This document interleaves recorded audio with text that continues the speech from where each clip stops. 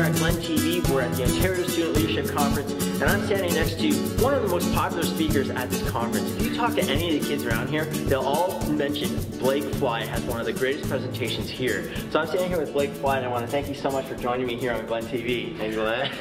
How did you get into motivational speaking?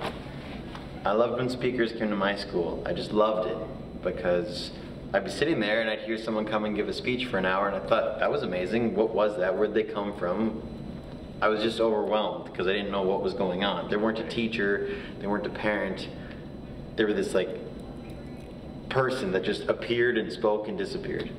And so I just went up to them after speeches and said, hey, that was cool, like have a good one. But then when I got into university, more speakers came, and I went up to them and said, hey, thanks for coming. Then I also said, by the way, like, what is it? Like, is this your job? And some were just volunteering, some they were there like for their company, and others were like, yeah, this is my job, this is what I do.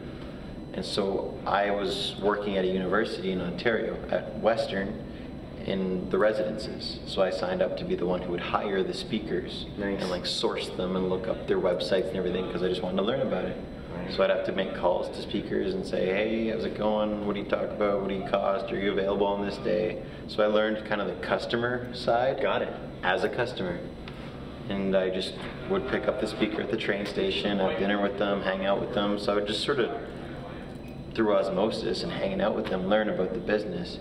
And then afterwards, when I tried to pursue it, I was hoping that I could maybe like try some gigs. And a few of my mentors who worked at the university said, hey, there's a session on campus, go speak there, all for free. Nice. But they said, go speak.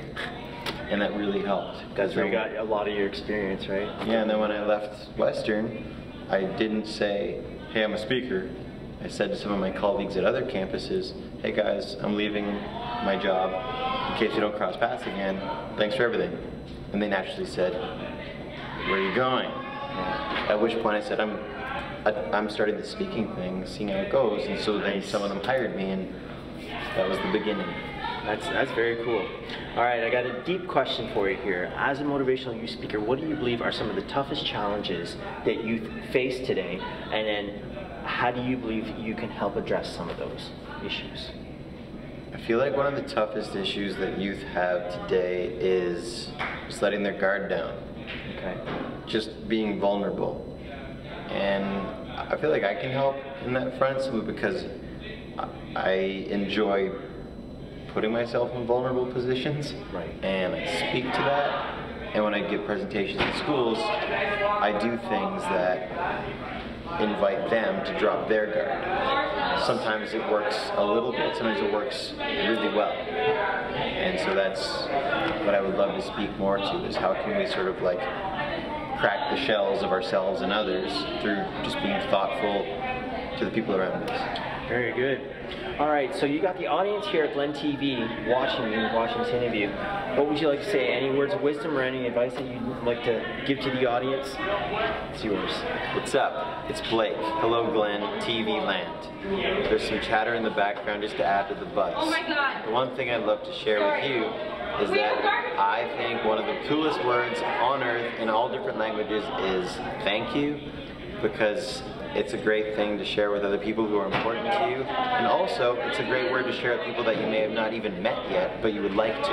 If you want to get to know someone who's a little bit beyond you, just acknowledge them for something, saying that you appreciate the website that they made, or you appreciate the thing that they said in an interview one time on GLEN TV, or that you appreciate the fact that they're the brother of your uncle's hairdresser and they're awesome. So thank you is one of the most powerful words to you, to others, to family, to friends. Say more of it. That's my thought. Consider it. Appreciation and gratitude, some really wise words from Blake Fly over here. Blake, where can people find out more information about you? More info is just at my website, blakefly.com.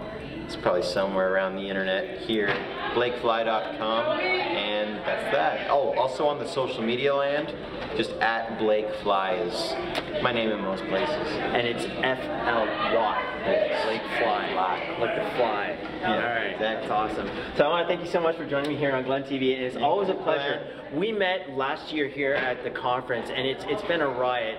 Blake is a fellow guitar player and musician, fabulous musician, and I love guitar players and musicians. So it's always been a great time hanging with him, jamming with him and some of the kids. We had a riot last year doing that, and I'm hoping to do it again, hopefully tomorrow, here at the conference. So take care. Thanks for joining us here on GLEN TV, and we'll catch you next time. Thanks a lot, bro.